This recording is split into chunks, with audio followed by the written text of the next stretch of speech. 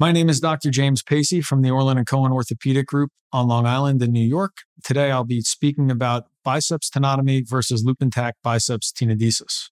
Biceps tenotomy and tenodesis have been around for quite some time. We know that biceps tenotomy overall can have comparable results in some studies with tenodesis techniques with good pain relief. However, biceps tenotomies have about a 20% issue where the biceps does not scar into place properly. This results in a Popeye deformity and potential cramping and fatigue pain of the biceps muscle, which may be avoided with biceps tenodesis. There are multiple sites to tenodese the bicep, from the top of the groove to the subpectoral region. Outcomes based on placement of the biceps with tenodesis techniques have been fairly similar in terms of pain scores, ASES scores, as well as SANE scores. The brass group showed us very early on that tenodesing the bicep intra-articularly in a supra-groove position can have terrific outcomes. There was, after that, a push for subpectoral biceps tenodesis in some cases in the literature. There were concerns for higher revision rates with proximal tenodesis techniques, as well as a concern for groove pain after suprapectoral biceps tenodesis. However, the literature has proven out that the outcomes of suprapectoral and subpectoral biceps tenodesis are similar. Another concern is tensioning of the bicep. There's concern with traditional biceps tenodesis techniques for both over and under tensioning the bicep. Socket and screw techniques certainly are at risk for over tensioning the bicep.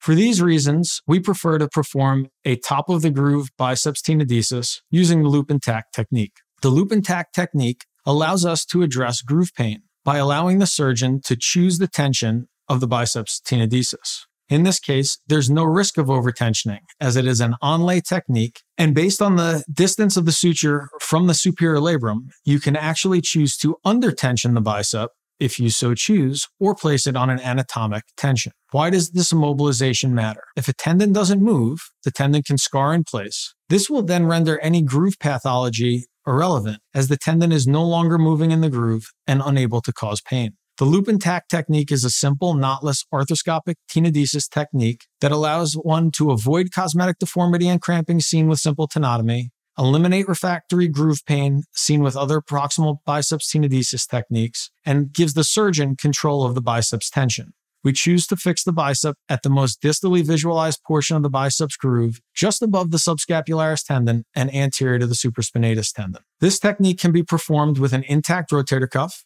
It only requires one anterior portal site. It does not require finding the biceps tendon in the subacromial space, does not require externalizing the tendon, and allows for use of one swivel lock or push lock anchor to secure the bicep. Additionally, as you'll see later, it can be combined with different rotator cuff procedures. The premise of this fixation involves a cinch stitch, which we call our loop. We then pierce the tendon to tack the tendon in place. An additional advantage is that the biceps tendon does not need to be removed from the joint in order to whip stitch it. Who do we perform these tenodesis techniques in? In middle-aged and elderly patients, patients with slap tears, partial biceps tendon tears, and those with associated rotator cuff pathology, especially in those with superior third subscapularis tendons or anterior supraspinatus tendon tears that may have an unstable biceps tendon. In the younger or middle-aged patients, this can be used for patients with superior labrum tears, for revision of failed superior labrum tears, as well as for that unstable biceps tendon.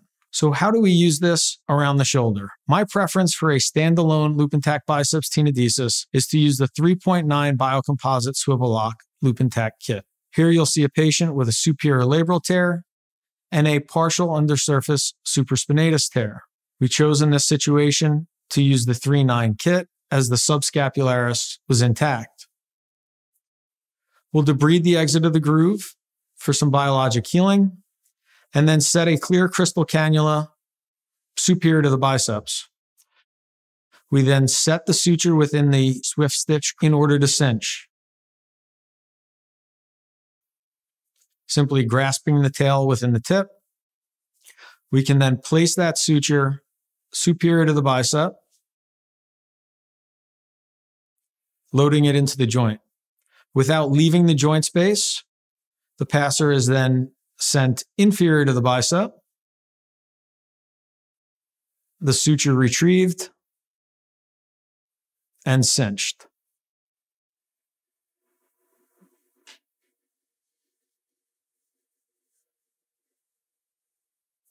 Once the suture is cinched in place, you then reload the tail of the suture.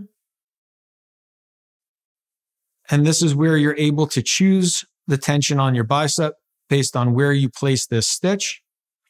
We then penetrate through the bicep, passing the tail for the loop and tack stitch. It's very important that this tail is placed on the groove side of the cinch stitch and not the labral side of the cinch stitch. Again, without leaving the joint, we're able to retrieve the suture and then release the bicep. We then pass the awl for the swivel lock anchor. Here, the red handle is for the 3/9 version.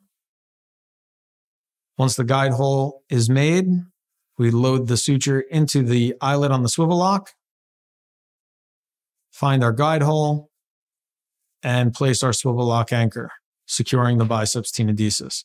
And there you can see the end of the bicep sitting right at the edge of the groove with the chosen tension. We simply then release the excess suture and our tenodesis is complete. This technique is quick, it's simple, and it's done arthroscopically all inside and has been very reproducible. Thank you.